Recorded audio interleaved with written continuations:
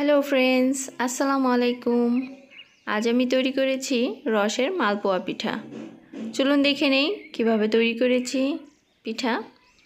প্রথমে আমি এখানে 1 কাপ পরিমাণ ময়দা নিয়েছি, 1 কাপ পরিমাণে চিনি নিয়েছি, হাফ চা চামচ মৌরি নিয়েছি। মৌরিটা হলো মিষ্টি জিরা। তো এখানে আমি আধা লিটার দুধ নিয়েছি আর নিয়েছি ভাজার জন্য তেল। এখানে আমি মিক্সিং বোল নিয়েছি। এখন আমি মিক্স করার জন্য 1 কাপ ময়দা দিয়ে দিলাম। এখন দিয়ে দিব হাফ চা চামচ মৌরি আর দিয়ে দিচ্ছি 1/3 কাপ চিনি। এগুলোকে আমি একটু হালকা মিক্স করে নিচ্ছি। মিক্সড করা হয়ে গেছে। এখন আমি অল্প অল্প করে দুধ দিয়ে ব্যাটারটা তৈরি করে নেব। অল্প অল্প করে দুধ দিয়ে ব্যাটারটাকে তৈরি করছি, কারণ যদি দুধ বেশি দিয়ে দিই তাহলে পাতলা হয়ে যাবে। এর জন্য আমি যতটুকু লাগবে অল্প অল্প করে দিয়ে আমি গুলিয়ে নিব। ব্যাটারটা একদম পাতলাও করা যাবে না, একদম ঘন করা যাবে না। মিক্সড করে নিয়েছি। আমার আরেকটু দুধ লাগবে, আমি একটু দিয়ে দিচ্ছি। দুধটা দিয়ে এখন আমি আবার একটু মিক্সড করে নেব। ভালো করে নাড়তে হবে যেন ভিতরে দানা দানা ভাব না থাকে। সুন্দরভাবে এরকম করে মিক্সড করতে হবে।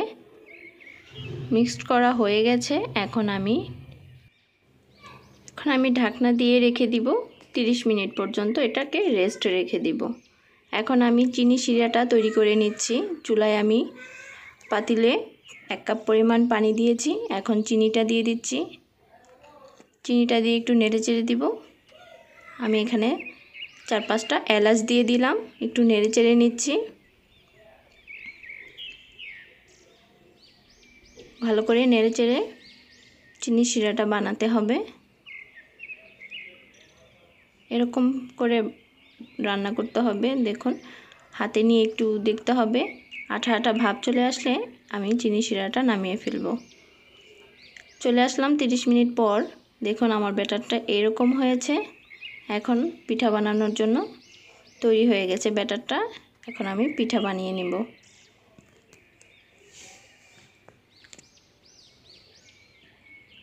এরকম ঘন ঘন হবে। এখন আমি চুলায় প্যান বসিয়ে দিলাম। তেল দিয়ে দিচ্ছি। তেলটা গরম হয়ে গেছে। এখন আমি পিঠা দিয়ে দিচ্ছি।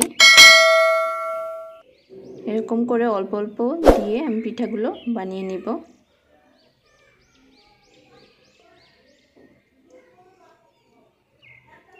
একটু নেড়ে চেড়ে উপরে তেল দিয়ে দিলাম।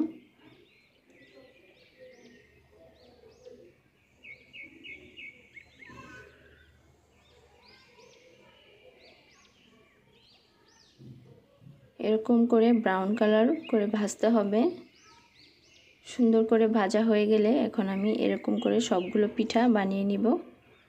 বানিয়ে আমি চিনি শিরায় ভিজিয়ে দিচ্ছি।